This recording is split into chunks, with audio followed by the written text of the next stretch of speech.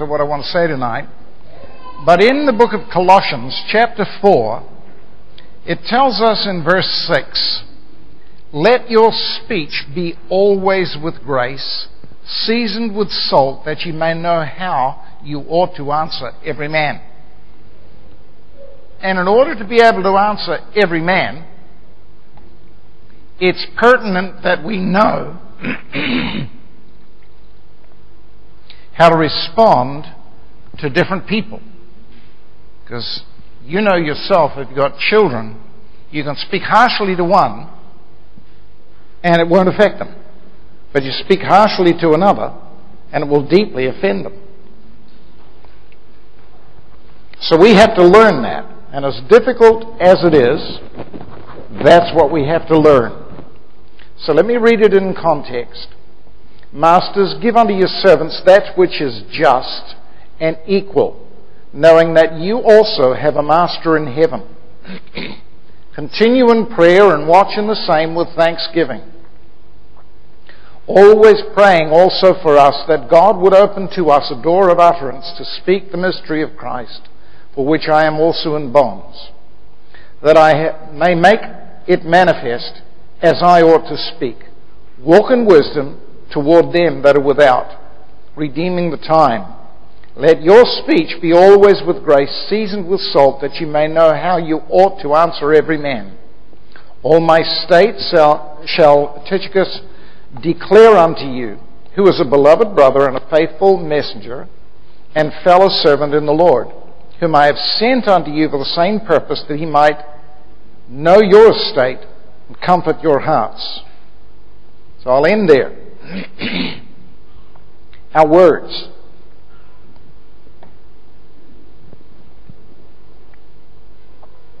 Back in the mid-60s, an experiment was conducted in Stanford Research Institute in California by the CIA. Stanford Research Institute is basically a university, or they call it a university, but it's actually a front for the CIA where they train all their spies and agents. It's interesting what they actually teach them there.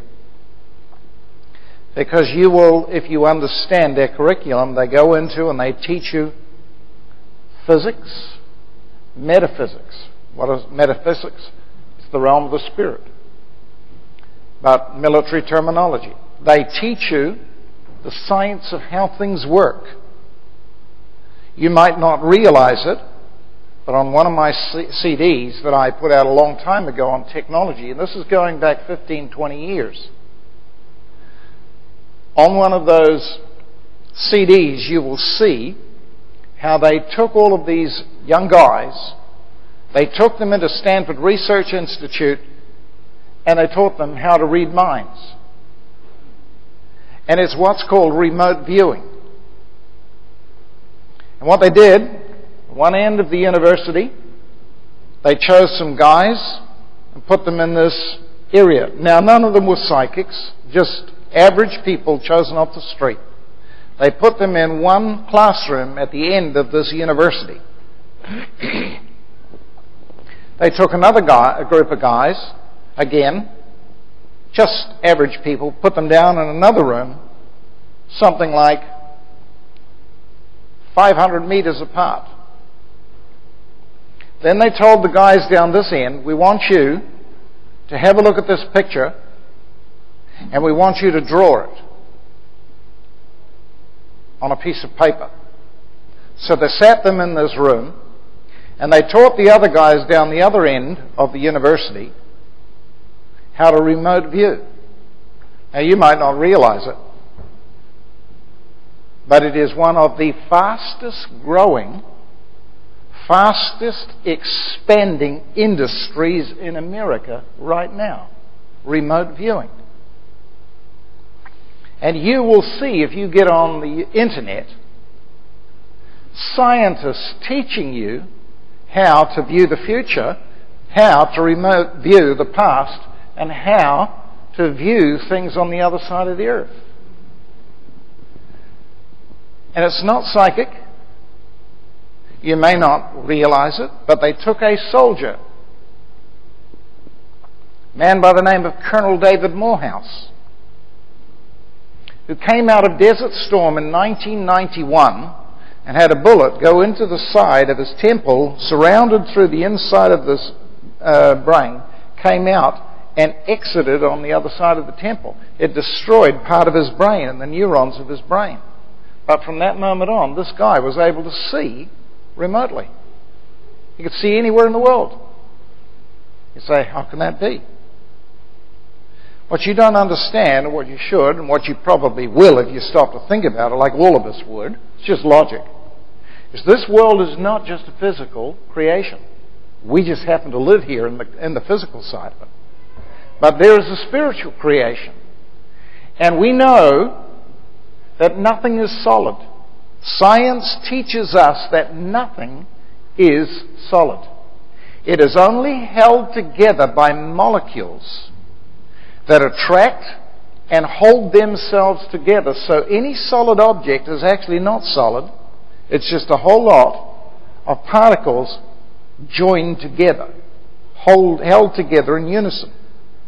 And the truth of it is, if you can displace that molecular structure and part those molecules, you could drop sand on an iron bar and it'll fall through the other side.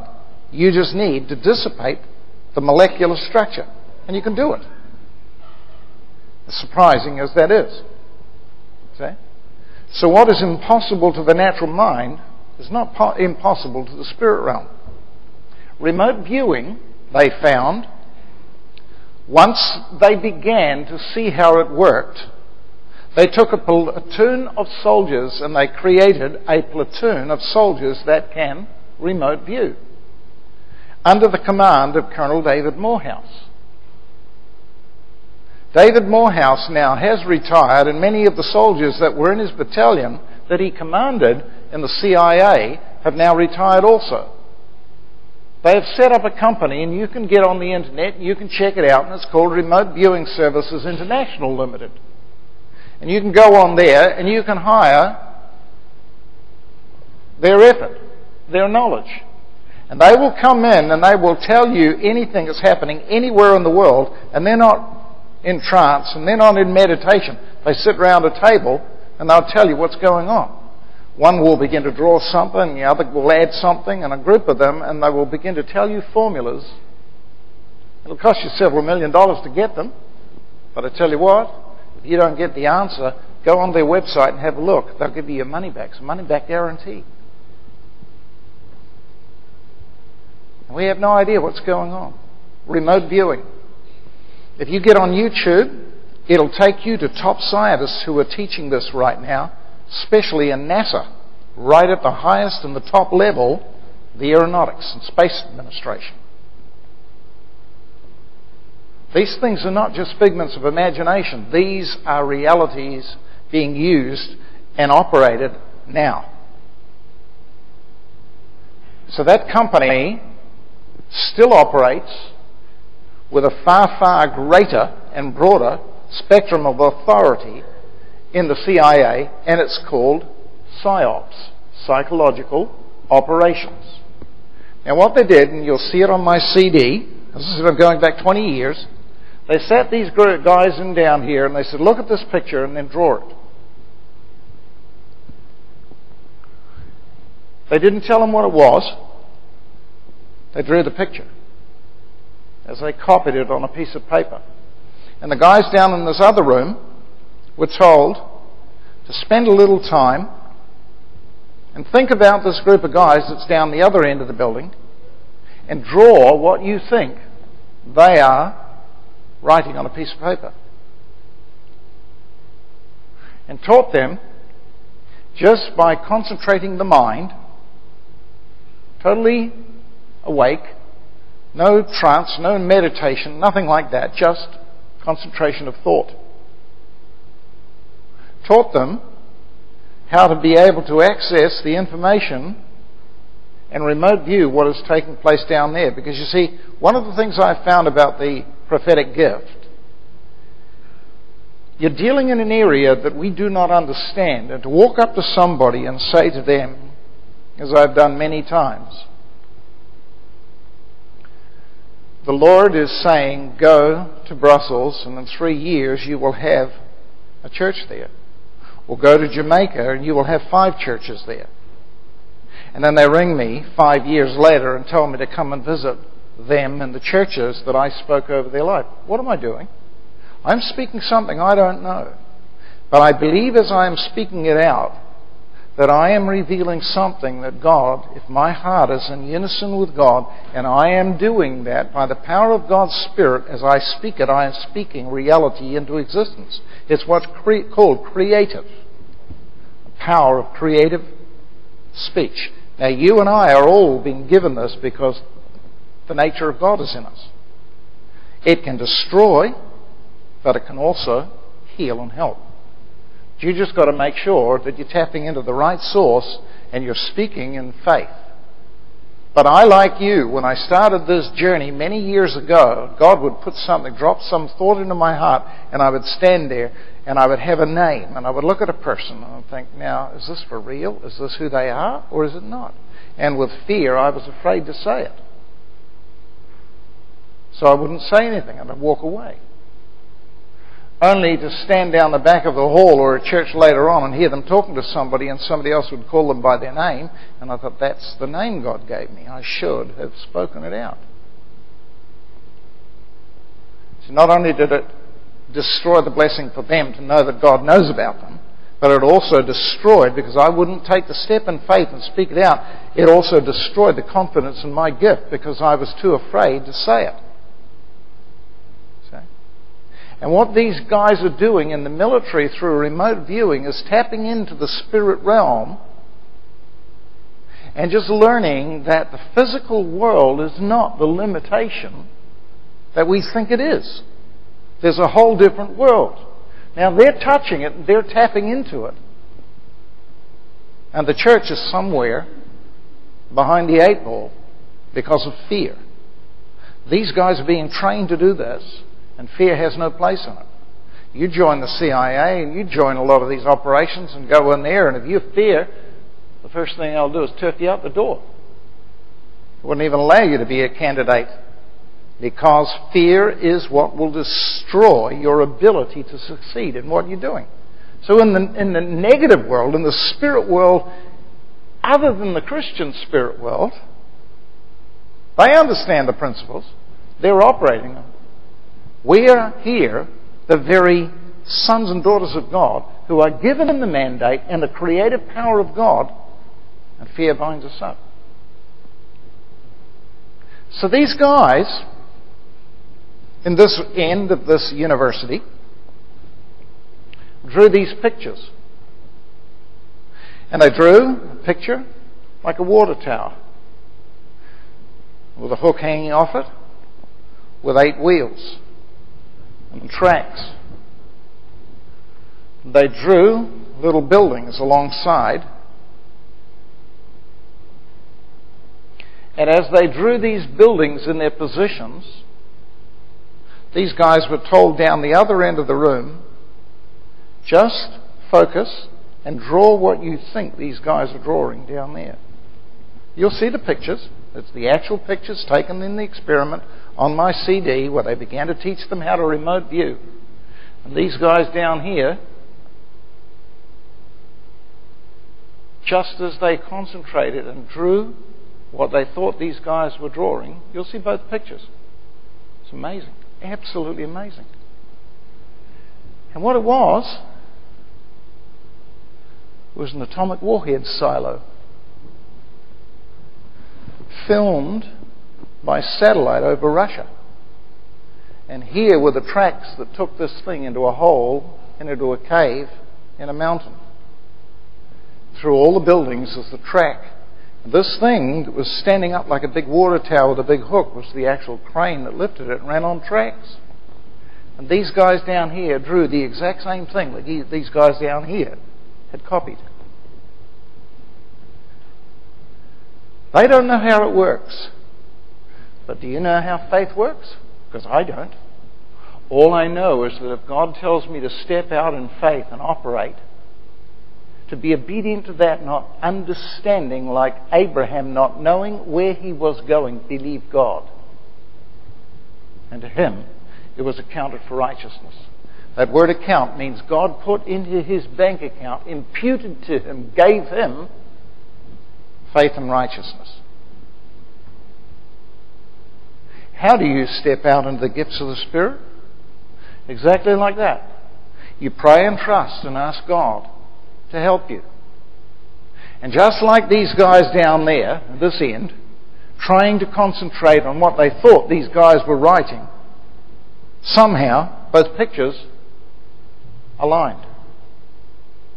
They were tapping in to some principles that operate in the spirit world, but they were doing it by another source. You and I have the Spirit of God. We have the mind of Christ. Yet most of us don't do it. Should I say can't do it? No. Not can't do it. Won't do it. Because the truth of it is, you and I can do it if we had the courage to step out and do it. The difference is that in the university and in the CIA and these different universities where they're teaching them, fear doesn't even come into it. And as I said before, you exercise fear or you demonstrate fear when you're training to be a spy and you'd be out that door that fast, you wouldn't even get to second base. Because they know what fear does. Yet we live with it and we tolerate it.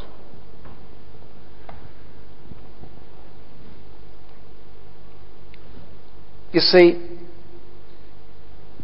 let me turn to another scripture now. Remember I said the particular scripture that I was giving to you here was this one about your words. Speaking wholesome words. Let your speech be always with grace, seasoned with salt, that you may know how you ought to answer every man. You see, our problem when we speak is we don't stop to consider things. Somebody says something, we reef off. Somebody gives a command, our emotion takes over, we rebel.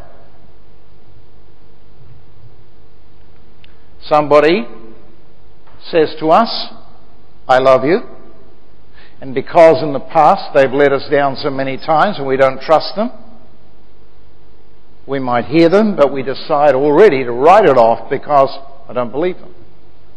Okay? Rather than this is how we should respond. As James tells us, always ready to hear, slow to speak. And by hesitating with our response, we stop and consider what has just been said and how do I appropriately answer and respond. But we don't do that. If we would learn that simple lesson just to hesitate, and people tell us all our lives, stop and count to 10. We consider it a joke. You tell people now, and you mentioned that over most pulpits, and most people would laugh at you. I'm not saying that they would write it off. I'm saying they would laugh. They would joke. They know exactly what you're saying. But did they do it? No.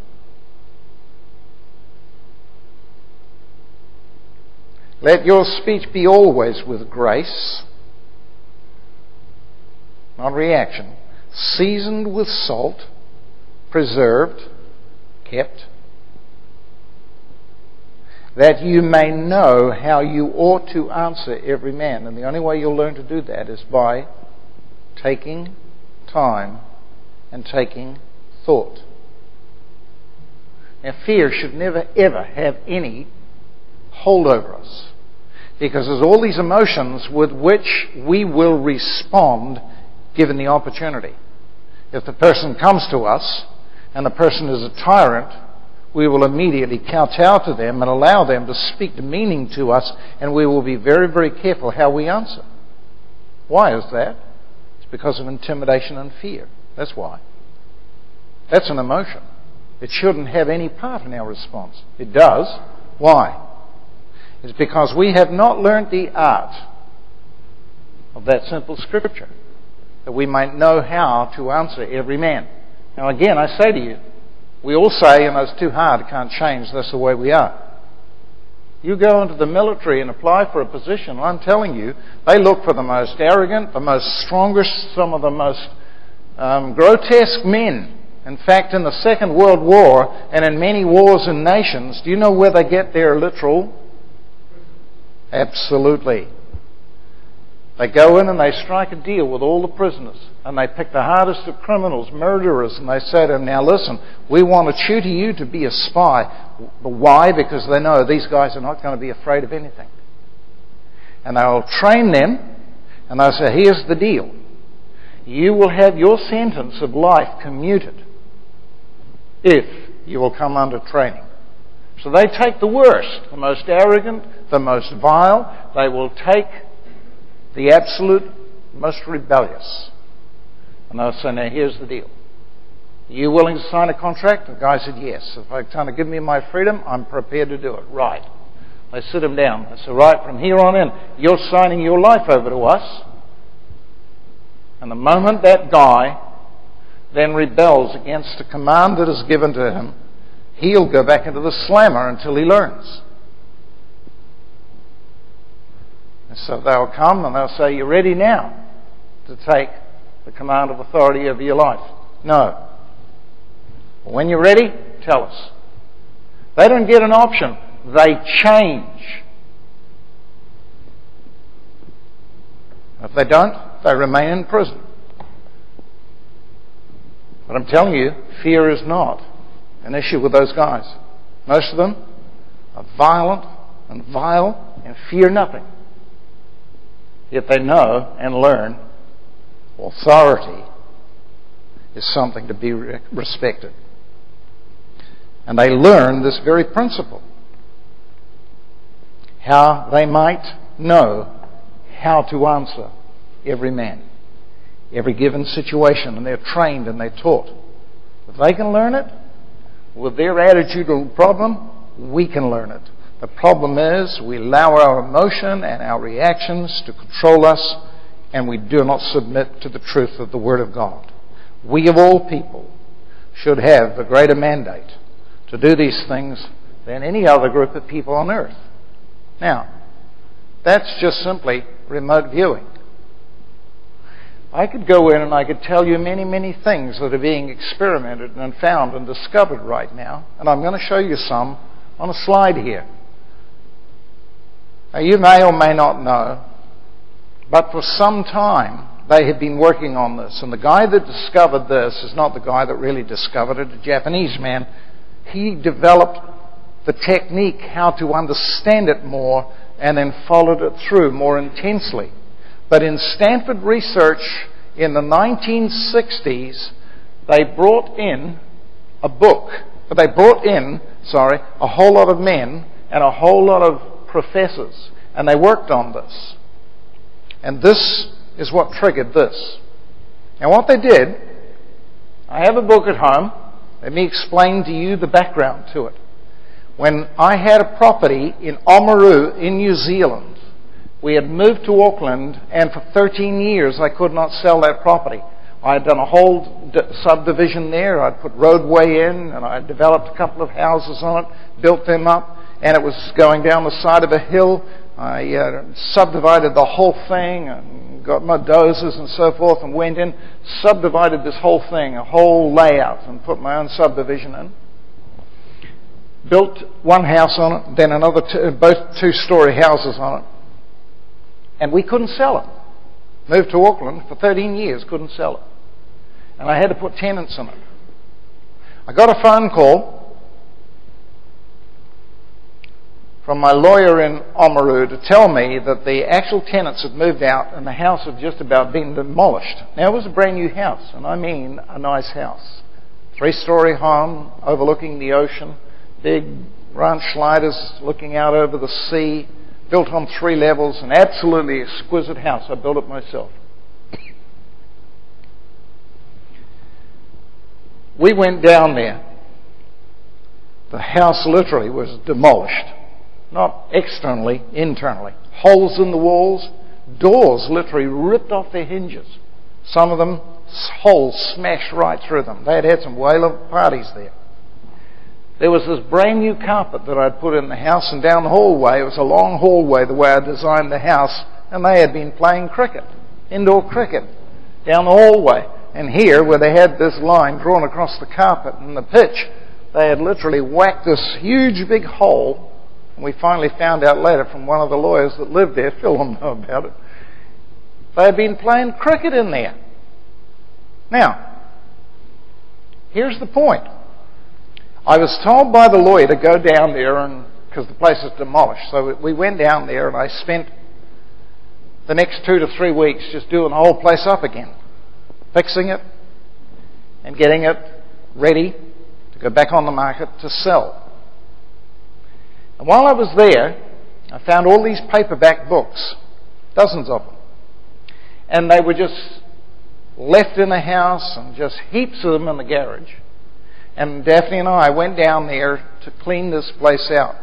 And we were chucking all these books into the rubbish, paperback novels and all this stuff. And I threw a book in, and I felt the Spirit of the Lord say, pick it out.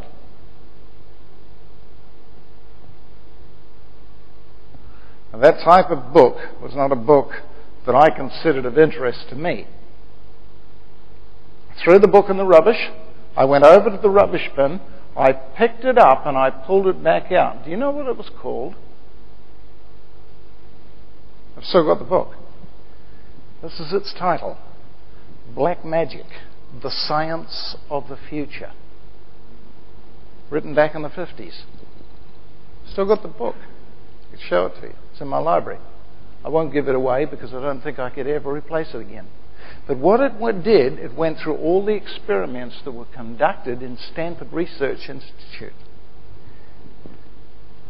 The dates, the people that were involved, and they were explaining things then in metaphysics that they did not understand. One of the things that they found was, and this is what they were researching, they said, what is it? What is it that actually takes place when a padre or a priest comes and prays over somebody? What actually happens? So they developed what was then a form of photography that some of you may have heard of. It's weird, it's unusual, but I believe you're dealing with the spirit realm here. And what it is called is Kirlian photography. Anybody heard of it? Kirlian photography.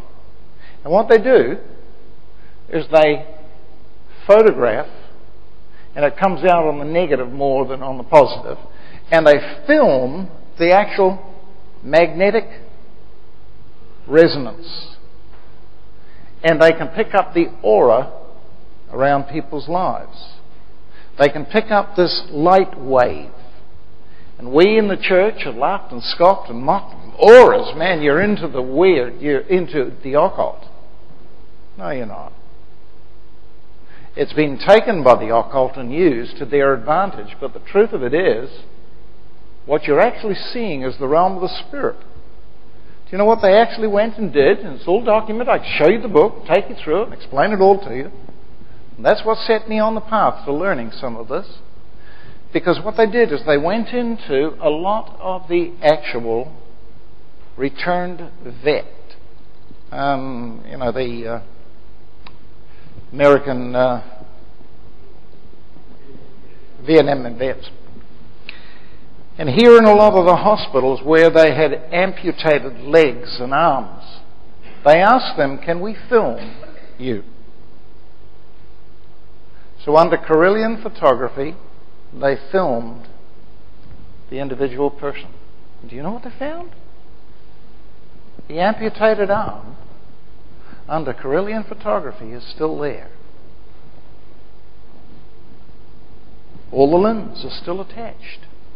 Because what is lost in the natural is not severed in the spirit. That's why what you can destroy on earth with the body, you can't destroy in the spirit in hell. People tell me hell doesn't exist. I say, you don't know what you're talking about. Jehovah's Witness come to my door and knock on my door and tell me hell is not a reality. Get real, man. The truth of it is, if you understood science, you wouldn't be stating the stupid statements you're stating, because already what you're saying is absolutely obsolete. Nonsense. It exists, and you can film it. And you can see it under Carillion photography. That's what our modern MRI scans are developed off. Magnetic resonance imaging. That's how it works. And in the spirit realm, even though the physical limb is not attached anymore, it's still operating. Under Carillion photography, it's there. Because you can't destroy the spirit. People say, hell's not forever because the spirit is not eternal. Neither is the soul. Think again, my friends. Truth of it is. Absolutely. Now, in this particular book, gives all the dates, the professors, all the people that were involved. They asked the question and they said, then what takes place when a priest comes and prays over a Holy Communion? What actually happens? When he goes and ministers that communion to people, and there are cases where people have got healed, what actually happened? When they've gone and they've prayed over situations, things take place that can't be seen in the physical, but I wonder whether it can be seen in the spiritual. So they started to develop all these experiments. And do you know what they found? The crystals on the form of polluted water, when prayed over by a priest, suddenly formed a glowing cross. I could show you the photographs. Switch it on, mate.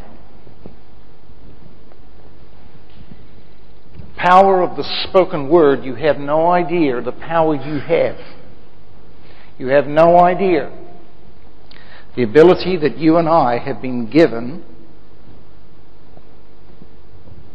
from a creative God to recreate life. And the interesting thing about it is, see that up the top? There is the crystal of a polluted water in a dam before prayer was offered. And the whole of the crystal of the water is distorted and corrupted. Now show after prayer.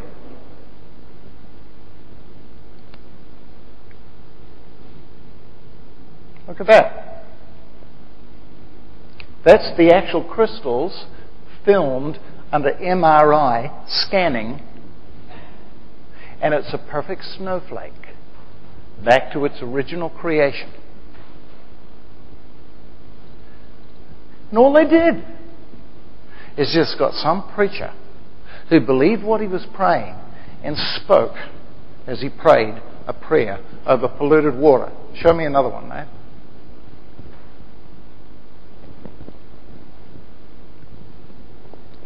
Do you know what that one is? Look at the top. The effect of water while heavy metal music is being played in its surroundings. And the whole thing is distorted. There is nothing of any sequence, significance, nothing of any order. Total disorder. Now, show it after prayer. If you can find the right one. No, that was the one before. But you can go through all of these sequences of all of these pictures.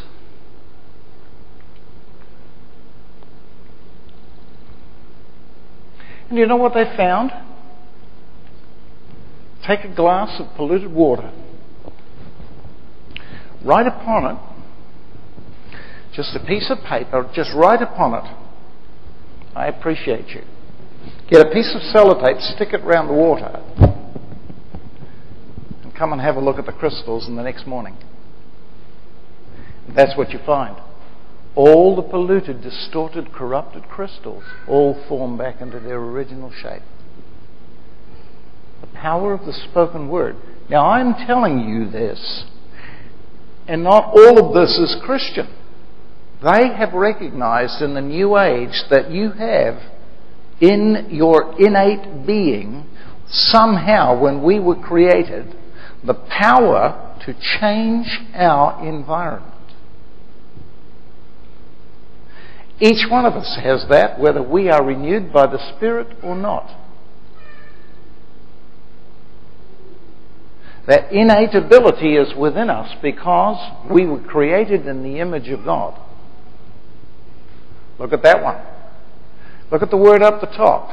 Written on the actual glass of water were the words written, "You make me sick, I will kill you." That's the result of the crystal. Totally deformed, malformed, and misshaped. There it is. After appreciation was spoken over it, you say, "You've got to be joking. Do you understand the power of your words?" I think I do, but I don't. When I saw this, I began to realize we have no idea of the creative ability, the absolute. Okay, there's another one. Just named the name over the water. Committed it to that name. And you can go through, I just asked Nathan just to select a few off the website just to show you. But one of the amazing things is, okay, you don't realize what you're submitting yourself to.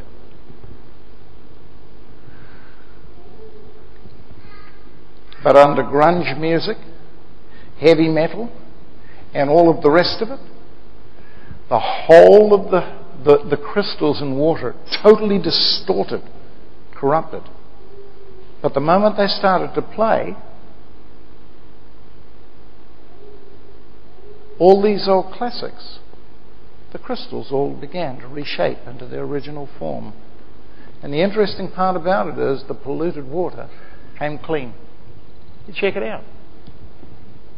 It's amazing. Just by the sound of spoken words. We have no idea what we possess. Now the world is digging into this stuff, and they understand in the New Age how it works. You and I don't just have that innate God-given ability within our being. We are the sons and daughters of God who are now quickened by the Spirit and made alive in Christ. And what does Romans tell us? It tells us this, that you had been quickened in your mortal body, physical body, corruptible body.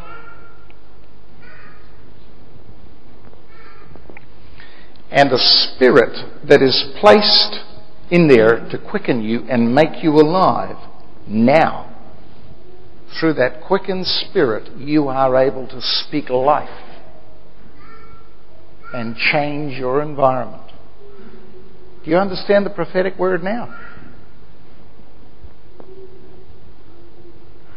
By speaking words over people's life, I have seen it over 40 years of my life totally turn and change the direction of people over and over and over again. Now, I'm nothing. I'm not saying it to blow my trumpet.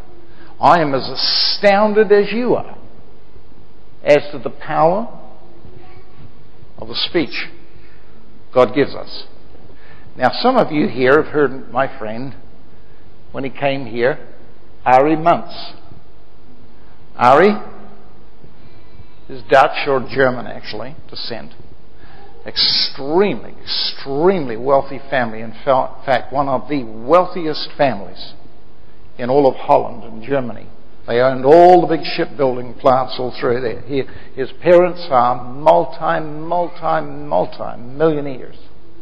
He walked away from it all. Walked away from it all.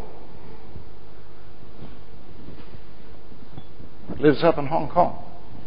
That guy, most of you don't realize, is the second highest qualified physics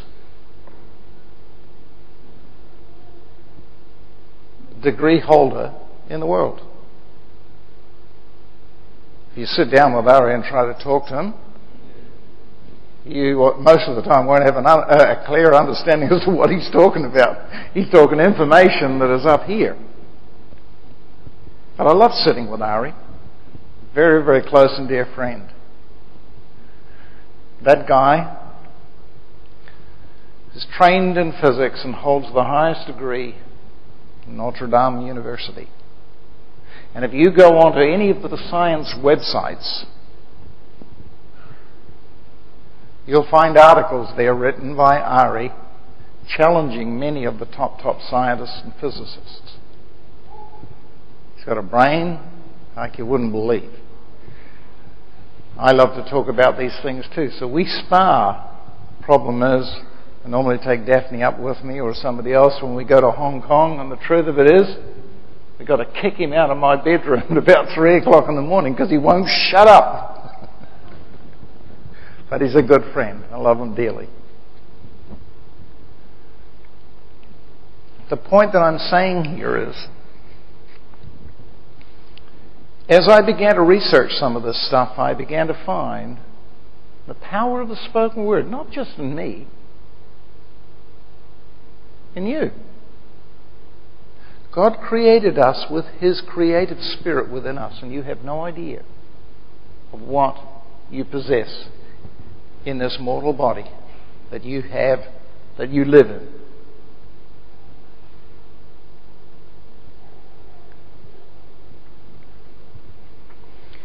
And if that spirit can find a way through this physical mortal body and quicken you and make you alive, I'm telling you, you will transform the lives of the people around you. The biggest single issue that we have difficulty with is the fact of believing that God could use us and that I could possess this. And the truth of it is, whether you like it or not, you have it. And if you're born again by the Spirit of God, that ability is not just lying there dormant, innate. It is now ready to be tapped. What's that scripture? How does it go in the book of Romans? The full context of it, I just can't bring it to mind. It quickens us. If the same Spirit that be in Christ Jesus be in you, He shall quicken your mortal body. There it is. And the word quicken means to make alive, electrify. And if the same Spirit that dwells in Christ be in you, the end result will be that you will be electrified and made alive, quickened. That's right. That's right. The same Spirit that raised Christ from the dead dwell in you. He shall quicken your mortal body. There it is. You and I possess it. The problem is, we can listen to all of these things, and then we go home and debate it. It's the truth of it. God couldn't do that with me. Man. I can believe that's somebody else. But for me, come on. I don't have the knowledge. I don't have the confidence. I don't have this and have that, and I don't have the other. The truth of it is, we talk ourselves out of what is literally made alive in us. And instead of trusting God and stepping out,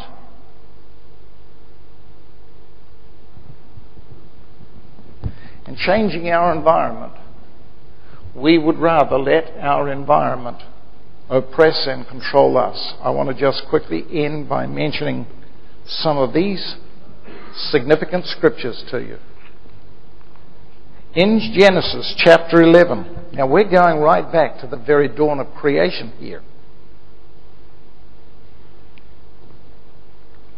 In Genesis 12, God speaks to Abraham. And the Bible says in Genesis 12, verse 5, And Abraham took Sarai his wife, and Lot his brother's son, and all their substance that they had gathered, and the souls that had gotten in Haran, and they went forth to go into the land of Canaan, and into the land of Canaan they came. At the command of God, he got up and he went.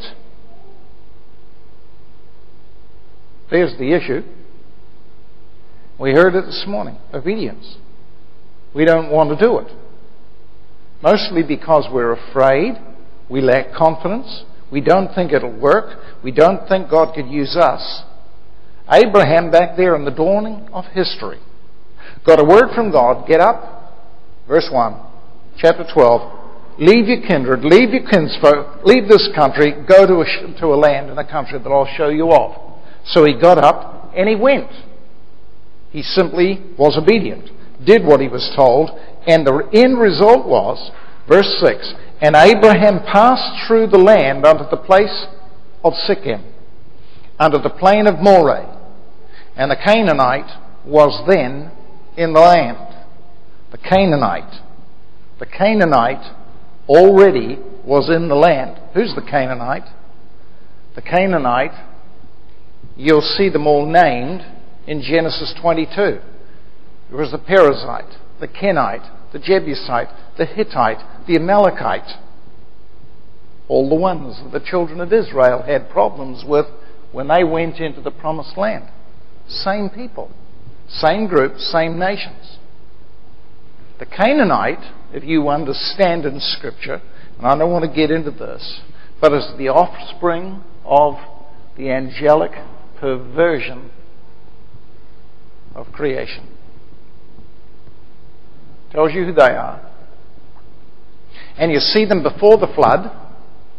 And when Joshua goes into the land under Moses, and even into the land, under God, and Moses before him, as they're coming across the wilderness, encounter all of these same nations again. And God says, slay them all, take them out, the whole blooming lot. Every man, woman, and child. You think, man, this is gross. Why would God do that? Because what you don't realize is this is demonic offspring. You can't regenerate them.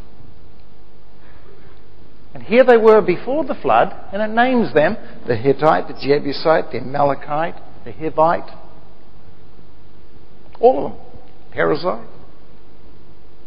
And here they are again in the promised land. What's it saying?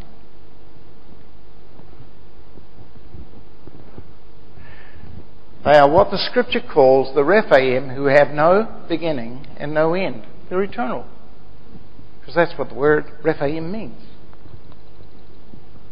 They're God-men.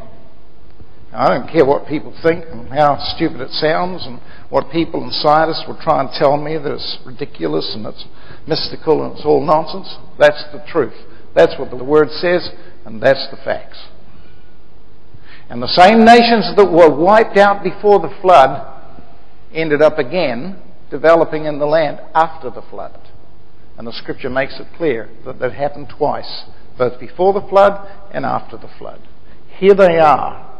These nations, the Canaanites, were then in the land. What am I saying? I am saying that when God tells you to go out and do a thing and to begin to speak the creative word that God has given you, the first thing you will encounter as you start to move into the land and possess the gift of God, you'll find the Canaanite will approach you. Immediately. And you think, oh man, I can't do this. Oh man, fear. Blah. You need to recognize who it is and what it is. It's the enemy that is binding you up. And it's interesting, when you study those names, they all have different meanings. I can't remember what they are now, but I've got them listed down somewhere. The Hittite and the Jebusite and all the rest of it.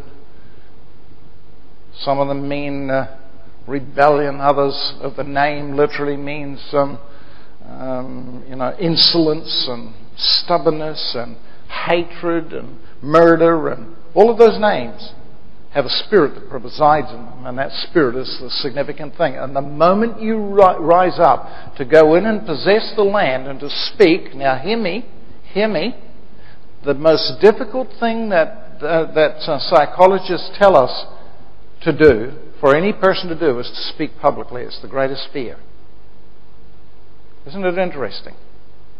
The creative word that is within you, that you might know how to address every man. The creative word, God is relying upon you to be the deliverer of it. But the first thing you do, you go to take the very first step. And God calls and says, get up from where you are, out of the country of your security. Move into this land that I will show you of. The first thing you have to do is be obedient and go and do it. The second thing you must realize is this, that you will be contended with. The very first thing you will find is the Canaanite will be in the land. He's already positioned himself in a place to challenge you. He knows what you're about, and he knows who you are. You're an ambassador from another land, another country, and he will immediately position himself to oppose you, to attack you. We understand it. The truth of it is, we all succumb to it. So God tells him, go in, possess. So he goes in. That's Genesis chapter 12, verse 6. But if you go to Genesis 15, you'll see it here. God speaks in verse 18. In the same day the Lord made a covenant with Abraham. Covenant, a promise. And if you are the sons and heirs of faithful Abraham, Galatians 4 tells us you are the recipients of the same promise as faithful Abraham. So it's not just to him, it's to you and I. I'm not twisting this. I am preaching Scripture to you. And here it is. And the Lord made this covenant and said to him, unto your seed I have given this land from the river of Egypt unto the great river, the river Euphrates. Verse 19, the Kenites, the Kenizzites, the Cadmonites, the Hittites, the Perizzites, the Rephaim. Here's this word, without beginning, without end. God-men. It's translated many ways in the Old Testament. Right through the book of Isaiah you'll find it, and the way it's translated there is the deceased. And it says in our day upon earth, in Isaiah 28, your dead men shall awake. And you have a look at it, and the word is the Rephaim. You check out the word and the reference in that, it is the word deceased. Those who are deceased shall come forth from the grave, from the pit, and shall awake in the earth in the last day. I'm telling you, you better realize what you're up against. Because this whole spirit of these God-men is about to walk forth. And I believe it's already started. Go into the book of Revelation, it tells you the roof or the lid of the abyss will be taken off, and every foul, filthy spirit will go forth, deceiving the nations before the Lord comes. Enough said on that subject. But let me say this. Mentions them there. And the Amorites and the Canaanites and the Girgashites and the Jebusites. Here they are all of them. And they are the ones positioned there to oppose the promise of God given to Abraham. Do you think that you're any better than Abraham? No.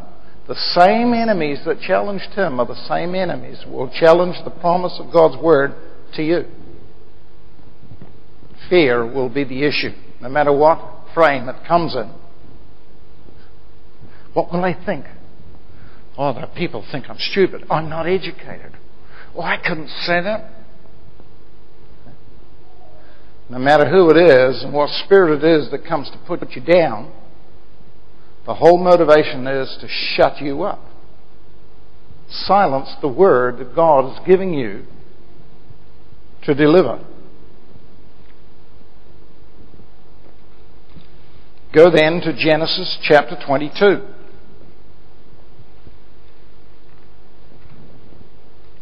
And you'll see it there again. Verse 1, and it came to pass after these things that God did tempt Abraham, put him to the test. It doesn't mean he tempted him, but he allowed Abraham to go under trial, and said to him, Abraham, he said, "Behold, here I am." And God allowed him to go under this trial. So go down to verse 17 and look what it says. After he'd gone through the trial and came out shining colours, God begins to speak to him what he said to him in verse 3 of chapter 12. "In blessing I will bless you. In multiplying I will multiply thy seed as the stars of heaven and the sand as it is upon the seashore." He's renewing the covenant. He's reminding him what he told him in Genesis 12:3. Remember the promise, Abraham? Remember the promise? It still holds strong. And I say to you, it's the same. And your seed, here it is, your seed. Who's Abraham's seed? Read Galatians 4. It tells you it's you and I. We are Abraham's seed because we are heirs of faith, of the same promise as faithful Abraham. We therefore are the heirs of the seed of the promise as Abraham. Now look what it says. Your seed, who's that? That's you and I. Your seed will possess the gates of his enemies. Now, if it was spoken directly to Abraham, it would be, your seed will possess the gates of your enemies. That it wasn't just pertinent to Abraham or personal to Abraham alone. It's to Abraham's seed. So he changes the word and he says there, this promise that I give you is going to allow you to go in and plunder your enemy, and I will give to your seed the gates of the enemy for an inheritance. So he's not talking to Abraham, he's talking to you and I.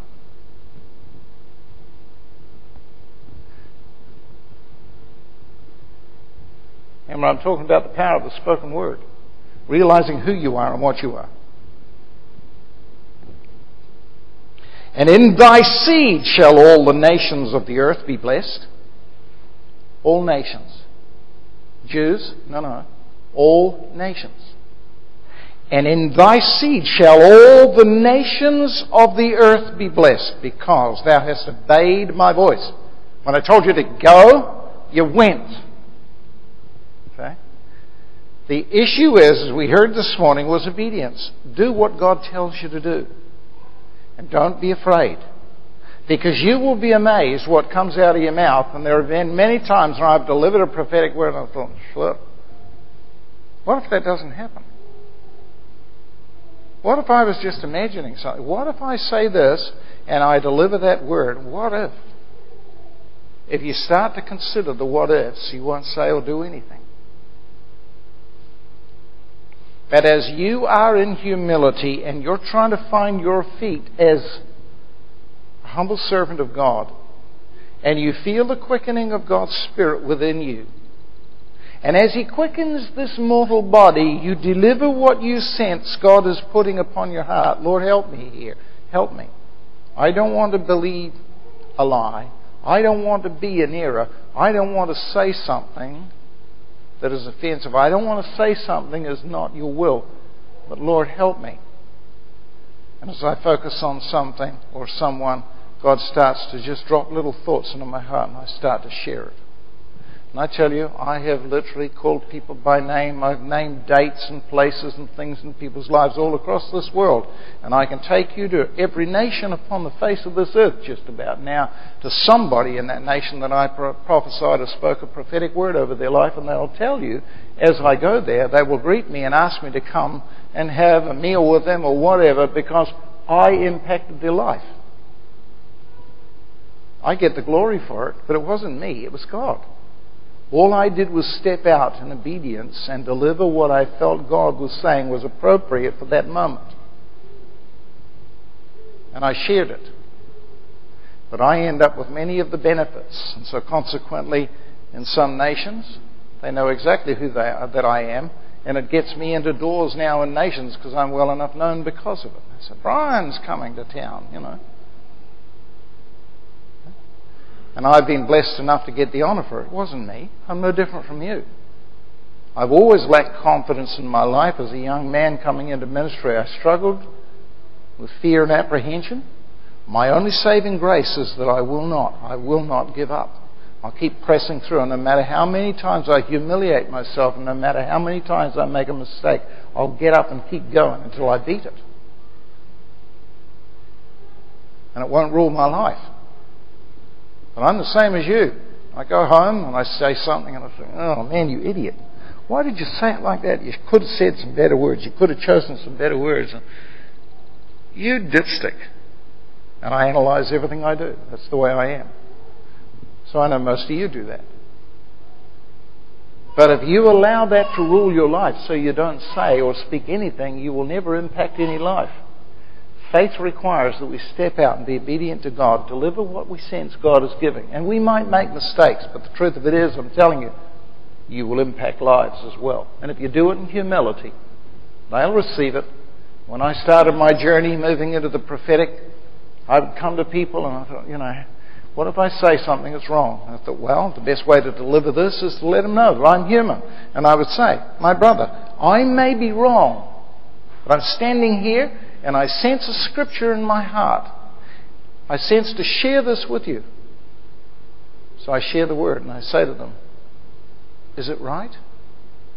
And already the tears are running down their cheeks.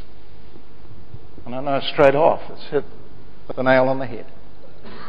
So there's ways of doing and delivering this. That's what that scripture in Colossians tells us.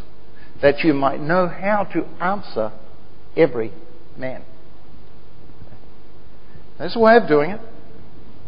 And you will impact and touch lives. No question about it. Absolutely no question about it. Let me quickly move on as we come to a close.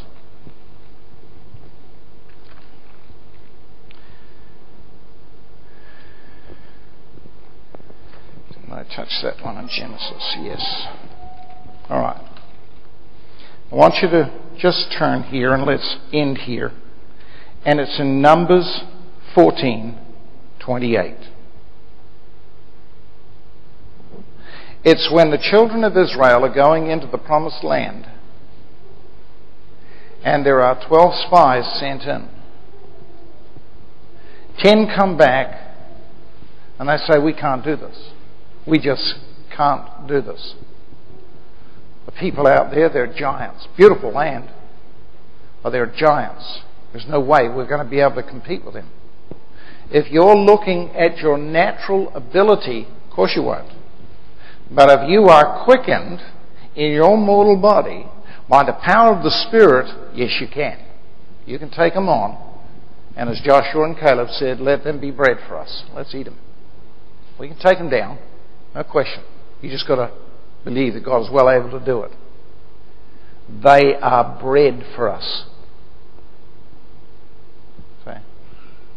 But the 10 came back and they enticed the people. And the people then gave up heart.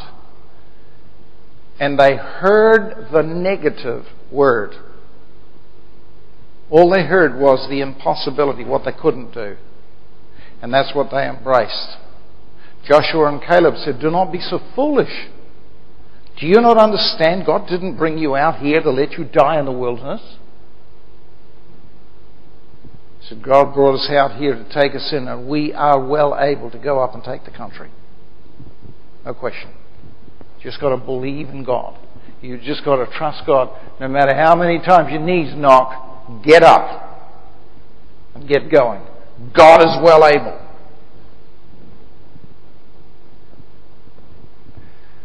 But the people chose to listen to the 10 spies with a negative report.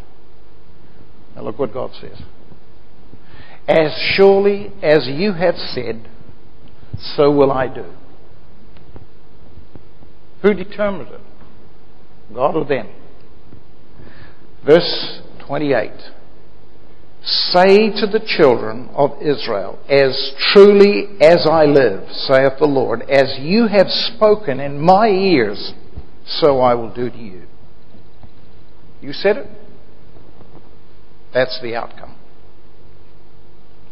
If nature and the crystals over water can be purified because of your speech, if nature itself can align itself and be corrected and recreated by the power of your spoken word, do you not believe that God can literally change all of nature? He's the God of the impossible. But more importantly, He is the God of creation.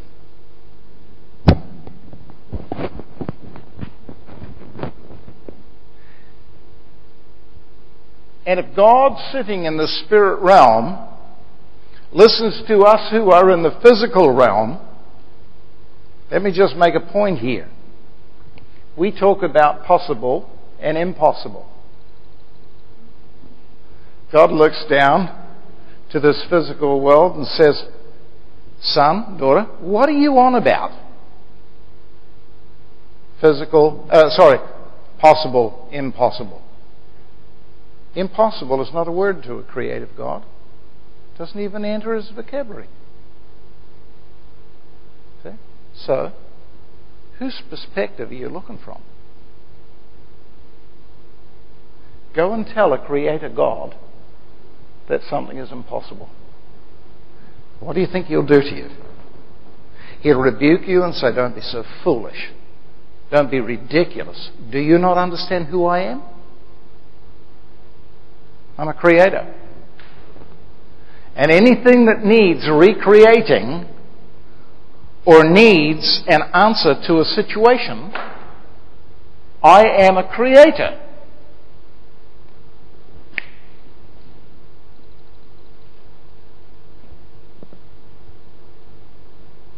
See? The word impossible is not even a word that is in God's vocabulary.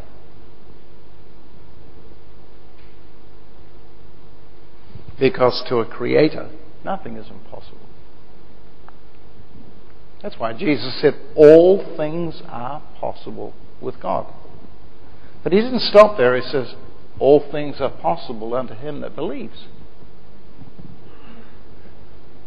So if science has found that the crystals of polluted water and affected by negative things and sources in nature can be corrected by the power of the spoken word, and you who are quickened in your mortal body have the power not only innate that was given you when you were born as a human individual because the nature of God is in you, but you by the power of Christ have been quickened and made alive. Do you not think that you are able, through the power of God, to recreate?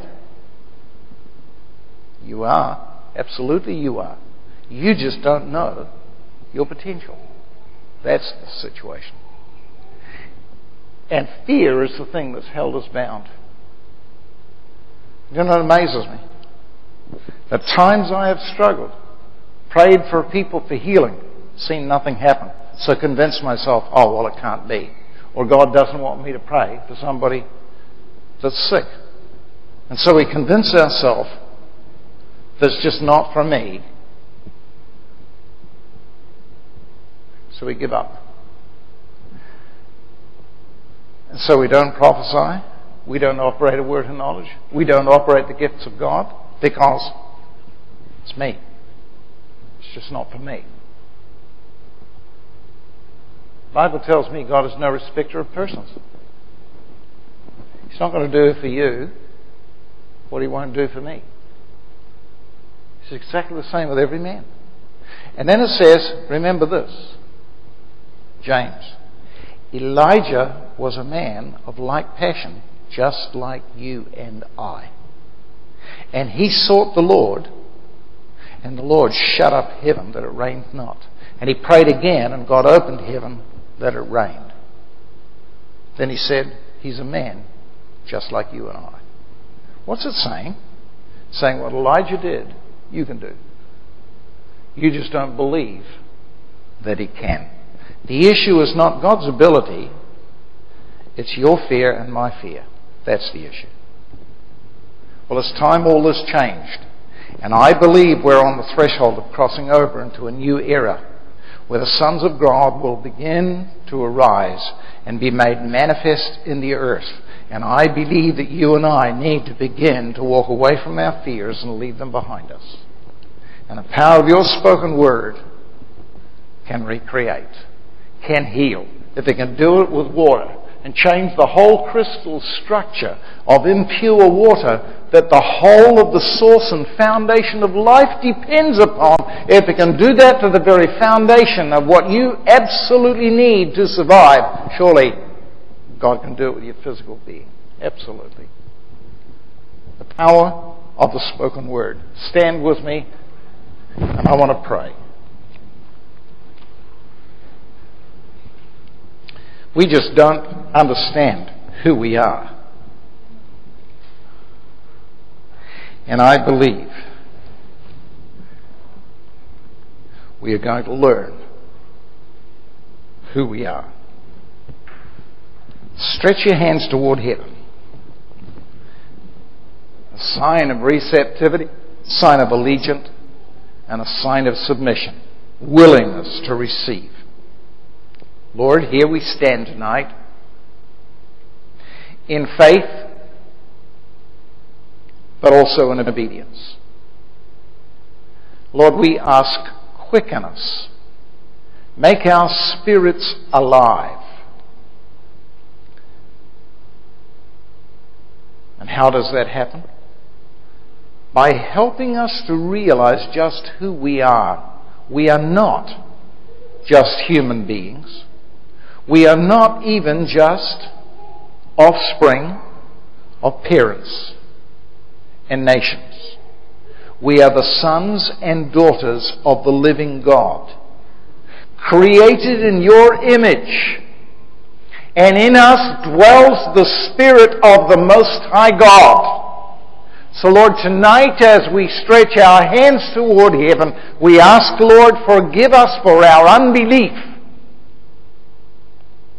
but inspire us and challenge us that we might step out upon the water of faith and walk on it. Knowing, Lord, that what you speak, results happen. And by believing your word and that which you speak as we speak it also, it will take place if we do not doubt. And Lord, I'm reminded of that scripture as you walked that day, and they looked and marveled who followed you. And they said, Master, look, the fig tree that you cursed at the beginning of the day has now withered and died.